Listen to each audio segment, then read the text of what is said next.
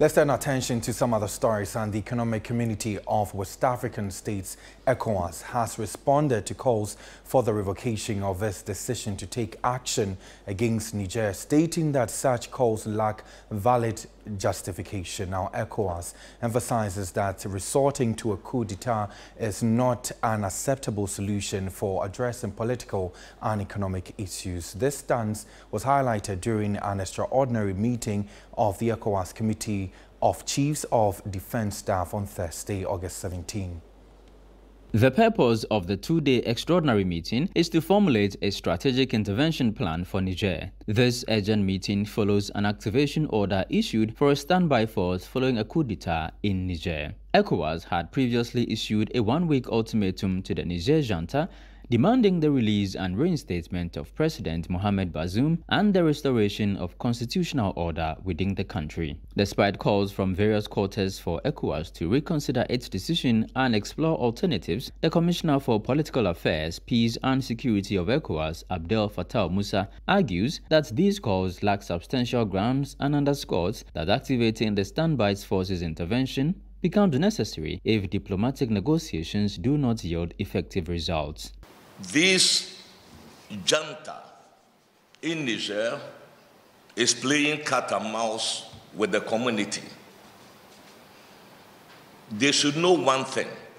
They have flouted their own constitution that forbids military incursions into politics. There are people in the region who are saying we should not intervene, and that it is because of insecurity, because of bad governance, because of all that. So if because of these difficulties we have to stage coups, then the whole world will be plagued, by unconstitutional changes of government. Let no one be in doubt that if everything else fails, the valiant forces of West Africa, both the military and the civilian components, are ready to answer to the call of duty. We just want to tell them that and inform them about the resolve of the ECOWAS of state and government to make sure that by all means available, constitutional order will be restored in the country. Ambassador Abdel Fattah Musa further emphasizes that ECOWAS possesses ample resources and determination to address the Niger junta's actions and pave the way for the country's return to democratic governance. People are telling us, where are we going to get the resources? So ECOWAS is being teleguided by the West, it is being teleguided by France, it is being teleguided by anybody. But what they forget is that ECOWAS is a rules-based organization. We have our protocols, we have our norms, and we are ready to protect them. That's why the heads of state are saying, if push comes to shove, we are going into Niger with our own contingent-owned equipment. We are going with our own resources, and to make sure that we restore constitutional order. If other democracy-loving partners want to support us, they are welcome. But we are not going begging, cap in hand, before we do what is right for the region.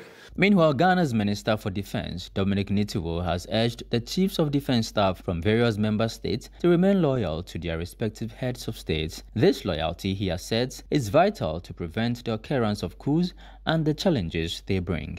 I urge you to continue to be loyal to your heads of states. I urge you to continue to be loyal to ECOWAS directives and to give effect that the days that coup d'etats enjoy the support of our people are over. Yes, in democracy, people will agree to disagree. But the vast majority of our people in West Africa are with you. The vast majority of our people in West Africa do not want to be under the difficulties that we are facing today. Now, the National Commission for Civic Education, NCCE, says Ghana's hosting of the Africa Continental Free Trade Area Secretariat poses a serious challenge to the country's security following the recent uprising in West Africa. Now, the NCCE bemoans that the opening of Ghana's borders for free trade and the movement of goods and services is likely to create an opportunity for violent extremist groups to infiltrate the country. During an interaction with officials of the Public Engagement Department of Parliament, now the Deputy Chairperson of the NCCE, Samuel Asaria Kouamwa, stressed the need for a collaborative effort to protect Ghana's democracy in ensuring the success of the AfCFTA.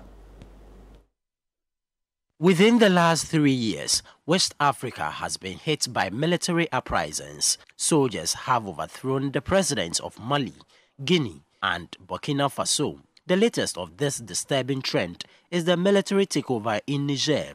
The situation has generated concerns to the Economic Community of West African States, ECOWAS, with plans to commit troops to the country to ensure a return to constitutional rule. During an engagement between officials of the National Commission for Civic Education, NCCE, and the Public Engagement Department of Parliament on ways to educate the public on the need to safeguard the country's democracy, concerns were raised about coups in West Africa. The ordinary man on the street is losing confidence in our political institutions, our democratic institutions. For me, that is the saddest part of it, that we must stand up to address. Because we can marshal all the forces to go and fight whoever is engaged in coup d'etats or undemocratic changing government. If the people on the ground says that's what we want, what will you achieve? So we need to take our mandate seriously, raise the level of awareness of the ordinary person on the street so high to be able to appreciate why we must protect, why we must ensure that our democracy is never overthrown. You see civilians or citizens who are jubilating, supporting military overthrows of democracies.